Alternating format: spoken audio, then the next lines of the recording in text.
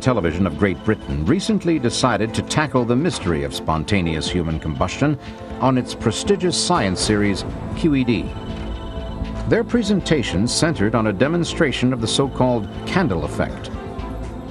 They explained that a clothed human body is like an inside-out candle. The fuel source, in this case body fat, is inside, and the wick, our clothing, is outside. Once burning begins, the melted fat seeps into the cloth, which then burns like a wick, slowly, over a period of many hours.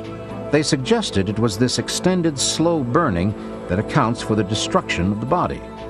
To demonstrate the theory, the body of a pig was wrapped in a blanket to simulate a clothed human being. Then, using about a liter of gasoline to initiate the blaze, the fire was lit and proceeded to burn as predicted over the next 7 hours. With this seeming validation of the candle theory, did this demonstration finally put to rest questions about the mysterious paranormal nature often ascribed to spontaneous human combustion?